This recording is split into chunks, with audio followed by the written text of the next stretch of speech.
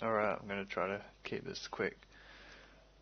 If you're having the problem I have in the title with the avg system file that's causing your system not to boot, or your client's system not to boot, this is how to solve that.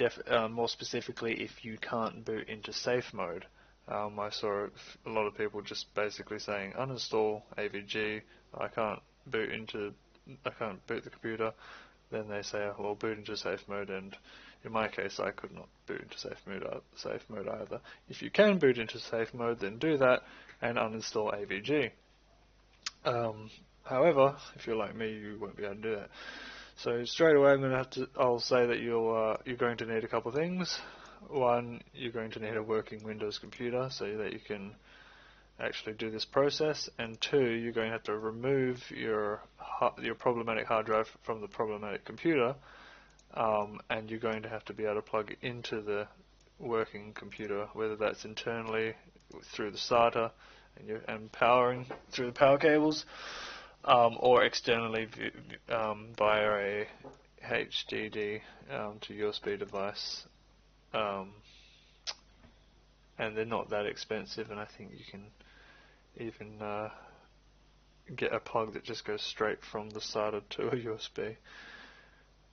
Okay, so if you have both of those, then you will be able to solve your problem. If you don't, then depending on your situation, you'll have to make a decision whether you're going to format or not. As far as I'm aware, there's no other way of doing this.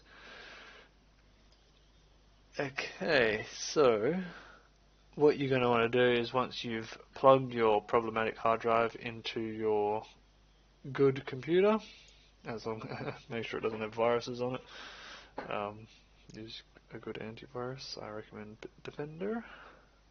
What you're going to want to do is you're going to want to launch registration edit or regedit. And then you're going to want to click on HKey local machine or computer if it's not dropped down already, and then you're going to want to load a Hive.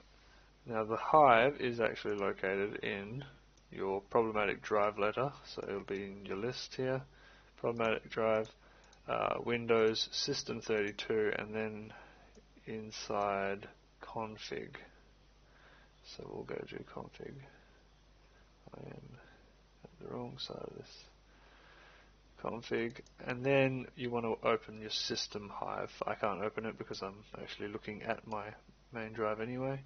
So you open it, it'll ask for you to name it, which you want to do.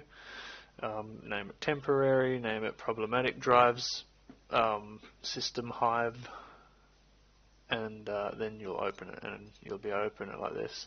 Then you're going to want to locate control set, or current control set. But you want to do current control set. If you've got current control set, then do that. If you only got control set, then do that. Then you're going to want to open services. These files I didn't have on the hard drive I was fixing. However, only one of them has services. The rest are just empty, pretty much. They don't have services, so it's not an issue we need to look at. I would say these are either old or something different. We just want to look at current control set if you have it available. Again, on the hard drive I was fixing, there was no current control set, it was just control set 001. And I went into services, and you're going to want to locate avgVmm.sys, or whatever driver you're trying to uninstall or make Windows not rely on to boot. Again, this could very specifically work for only the avg driver. Any other drivers, you're on your own, but this is the process.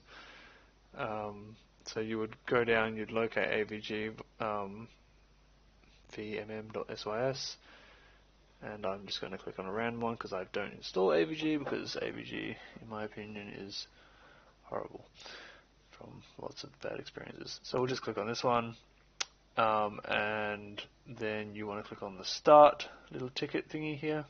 double click on that and you literally just replace 3 or whatever numbers in there for 4, and press OK.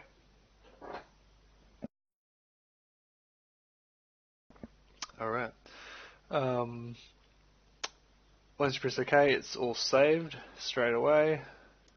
You can go back and click on, well, just make sure it's selected and click Unload Hive.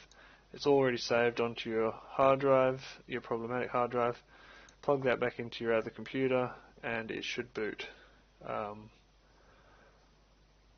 It would be very odd for it not to boot, unless of course there's another driver that's problematic. In the case that I had, it was just the one, and I was very happy, even though because I expected to be one driver after the other when I noticed that there was plenty of avg drivers.